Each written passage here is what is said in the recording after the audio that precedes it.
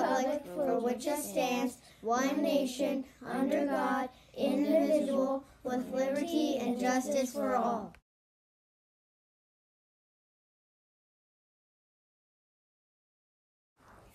As a Windermere Hawk, I promise to practice the Windermere way. I am respectful, responsible, and ready to learn. Mamma Mia, it's March 10th, National Mario Day. Here's some ways you can celebrate National Mario Day. You can dress like Mario. Ta-da! You don't have a Mario costume. You can dress with, you can make one with stuff you already have. Like me, Mario. You can wear a Mario shirt. Ta-da! Ta-da! Amazing! Or you can wear Mario pajamas. You can dress like other Mario characters. I'm dressed like Peach. You can draw a picture of Mario. You can play a Mario game. You can read about Mario. You could do a Mario activity book. You can play with Mario toys. Pretend to be Mario and Mario characters at recess.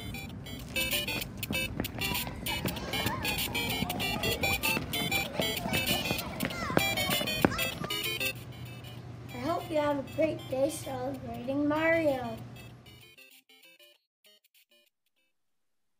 Wednesday.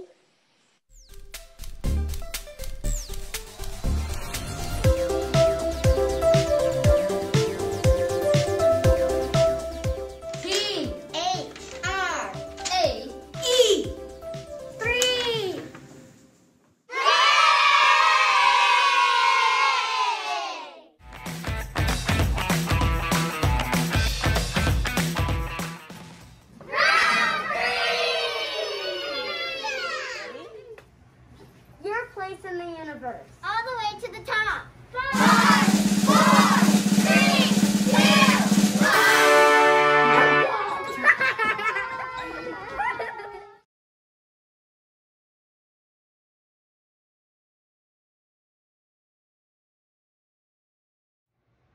Stilt. Pacho Nacho. 5, 4, 3, 2, 1.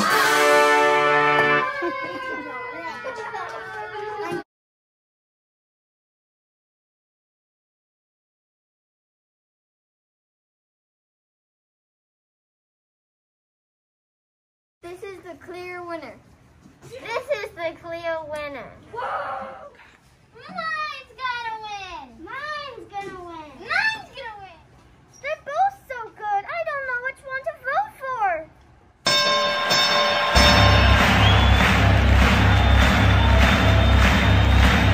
Ladies and gentlemen, welcome to the main event. Which book will be crowned the winner of Windermere March Madness? Let's get ready to rumble! Hawk of the Week.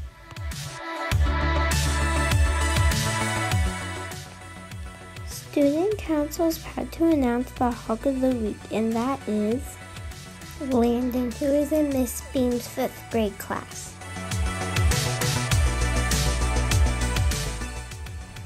Miss Beam says, Landon is hardworking and kind. He always does his best and asks questions if he doesn't understand. And he takes his time with his work to make sure that he does his best.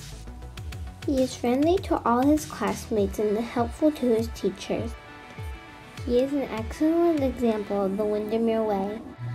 Congratulations, Landon, for becoming the Hawk of the Week. Great job. Let's go under the hard hat with Jason and Gabe.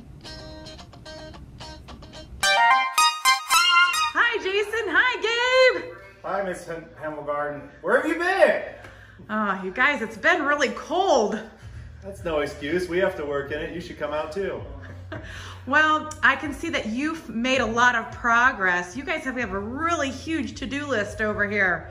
Look at that. How is the to-do list coming? Are we on time and on budget? Of course. Absolutely. What are we gonna see today? More concrete's been poured, the walls are built, there's drywall up, the drywall finishing is going on to make all the seams nice and smooth. There's a bunch of duct work and electrical in the walls and ceilings. It's looking really good, guys. Got some windows in, got temporary protection. We're fully enclosed in the building. We got heat going so we can finish the walls. Brick is installed. You said heat, I'm in.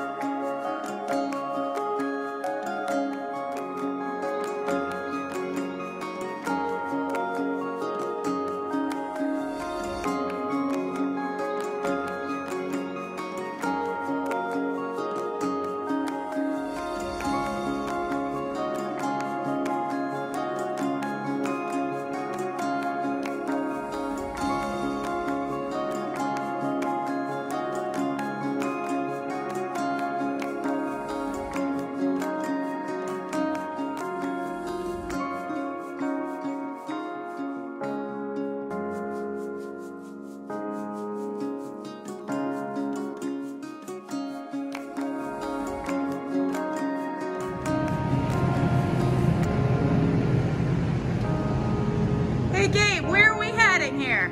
This is one of the classrooms.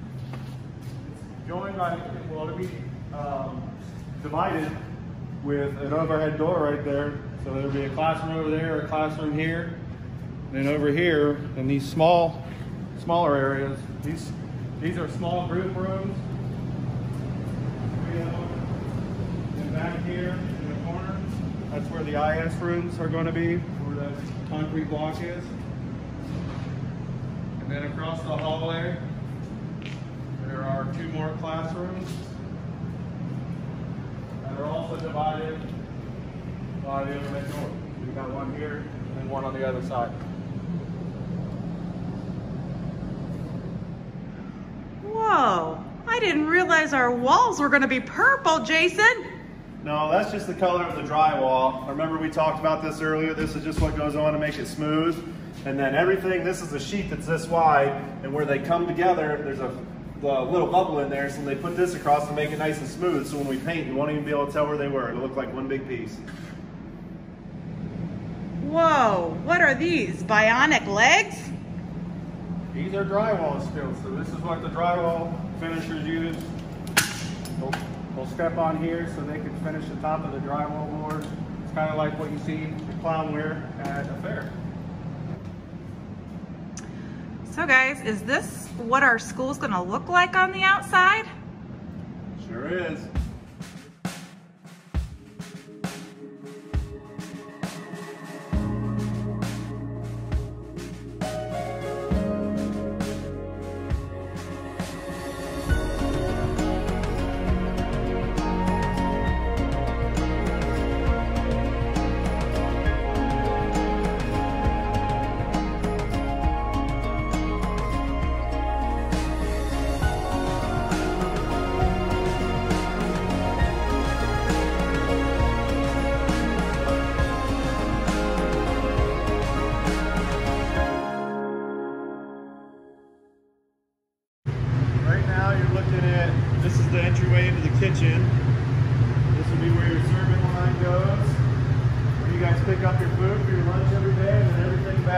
where your cooks are gonna make the food for you. These are the boilers. What does a boiler do? This boiler will heat up water, so keeps you nice and warm during the winter. Goes to a VAV and goes through coils, and then it blows hot air over those coils, and that's how you get your heat. So let me get this straight. It boils water, and then warm water goes through pipes and coils, and then air blows over the coils, which makes the heat. Yes. Yes.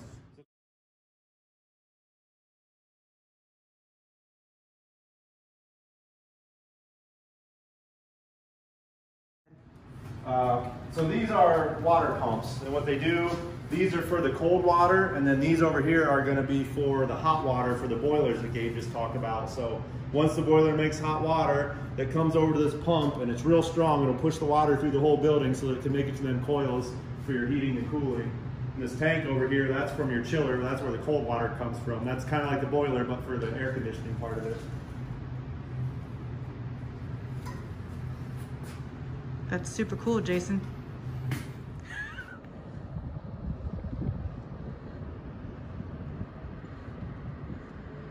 All right, Jason and Gabe. Construction can be really expensive. How much does it cost to do a project like this? This project here, right around $20 million, plus or minus. $20 million? Mm-hmm. A lot of money. Do you pay for that? Paid in my taxes. Oh, the taxpayers pay for this building. That's right. That's our moms and dads and the adults of the community. Jason, about how far along do you think we are in our Windermere project?